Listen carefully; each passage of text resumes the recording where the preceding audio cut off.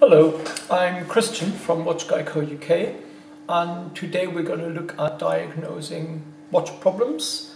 A customer has brought in a watch with this movement. This is an ETA 2892A2, probably the most common Swiss watch movement. This is used in Omega watches, IWCs, sort of the mid-range market, up from £1,200 to £5,000. The customer complains that the movement, the watch isn't keeping good time anymore, and that the movement is running erratically as well. Sometimes it stops. So we have to find out what's wrong with it. A first look at the movement, I look at the balance and I see that it doesn't swing as far as it should. So it probably has a low amplitude, meaning the angle that the balance goes through. We have a machine to test this. It's called a time grapher, and I will quickly put the movement on the time grapher so we can see how it performs. We have our movement on the time grapher now, and it shows us a couple of things here. Firstly, as the customer complained, the watch isn't keeping good time. We concur here. This shows us that the movement is currently running at minus 52 seconds per day, so almost a minute slow. What we can also see here is that the amplitude is low. It's below 200 degrees, so the balance doesn't swing as far as it should. This is the beat error. That's okay, nothing wrong with here, but also this should be a nice straight line. When we're done with this movement, we'll put on the time graph again and you will see a lovely straight line here. So something is wrong. We can see that clearly on the time grapher, and now we have to find out what the problem is. Let's have a quick look at the components of this movement. There aren't that many parts here. We have the barrel here. This is where the mainspring is, and it provides the power to the movement. The barrel on the outside has teeth. These teeth engage with this pinion here. That is an intermediate wheel. Usually this would be the center wheel, but as it's not in the center of the watch, it's called an intermediate wheel. That's fine by me. You could call it the second wheel, whatever you want to. Followed by the third wheel, and followed by the center seconds wheel or fourth wheel. Again, this depends how you want to call this. And the fourth wheel then drives the escape wheel here. So it's just a set of 5 wheels, and you can see the barrel, of course, turns so slowly that we can't even perceive that it is turning. That is true for that intermediate second wheel as well. The third wheel, we can actually make out that it is turning. The fourth wheel turns very, very distinctly, once a minute. And the escape wheel turns actually very quickly here. The escape wheel then will power the pallet, which goes back and forth, which makes the balance swing. That's it. It's a very simple mechanism, really.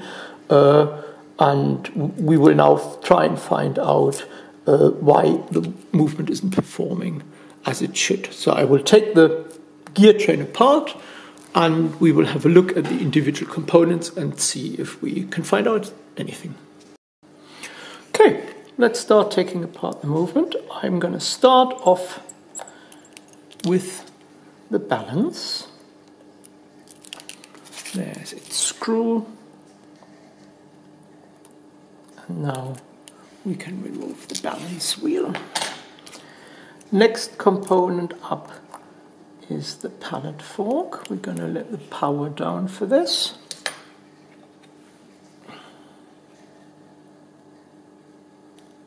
Yeah, I've already done that. So we can unscrew the pallet bridge.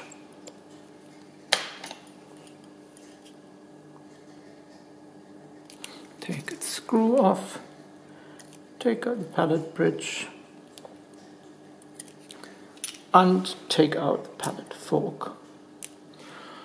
Now we can try and make the movement.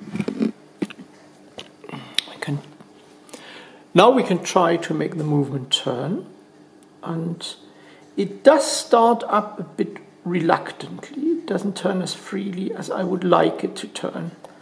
So there is something wrong there.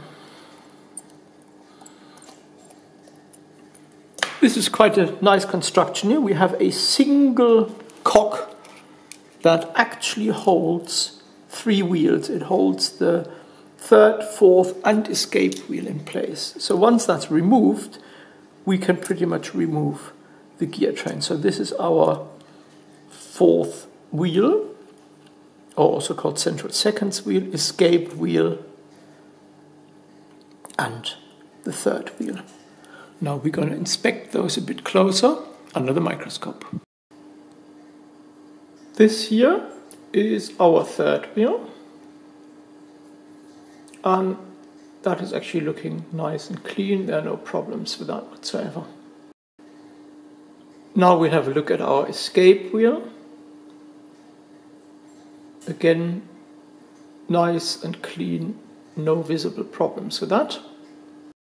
Now we're looking at the 4th wheel, or center second wheel, and here we can see a problem. You can see between those teeth there's dirt. Looks to me like skin flakes, so somebody touched this wheel with their finger and got some skin flakes on them. That is enough to make this movement not run properly.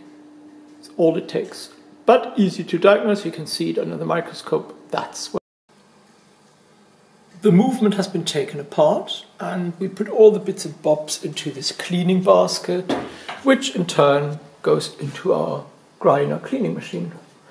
And now it's just a matter of starting the machine and cleaning the parts. You can see this has 4 stages. First one is a nice ultrasonic tank where we do not only run the parts through cleaning fluid but also clean them with ultrasonic waves. This will take a while, so we will let the machine do what it has to do, and then we will put the movement back together. This is our wheel straight out of the cleaning machine, and you can see it's as clean as a whistle now. No skin flakes, no dirt. Let's see how that performs. Okay, the gear train is back together, and you can see I just have to barely touch the crown and it already starts moving. It's already oiled, and now we can put in the escapement, oil that properly, and then we can see what our movement is doing. This is a detail of the pallet fork under the microscope.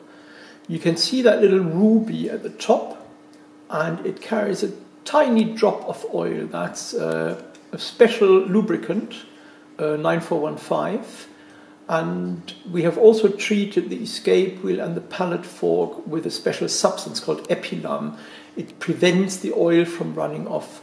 So this is one of the crucial parts of the oiling, and we do all that under the microscope to make sure that we have exactly the right amount of lubricant at the right place. So you can see it's a very tiny drop of oil. We're going to distribute that over the escape wheel, apply that 4 or 5 times to the teeth, and then we have a perfectly oiled escapement. Here you can see the effect of the oiling. We have exactly the right amount of lubricant between that stone, that ruby, and the tip of the escape wheel. That is very nicely applied, and the epilam prevents the lubricant from running off. I'm very happy with that. The proof, as always, is in the pudding. So we're back onto our time grapher. Let's see what the movement does. Plus 2 seconds a day, 290 degrees amplitude, 0 milliseconds beat error. It doesn't get any better than that. The ETA289-282 is a super performer, very accurate movement, and rightly chosen for a lot of watches. Very reliable and very accurate. And here we are. That was it. A couple of skin flakes on the 4th wheel. Problem solved. Thank you very much for your time watching this video, and I hope you enjoyed it. And here's our movement, running nicely as it should, and it can go back into our customer watch. Thank you and goodbye.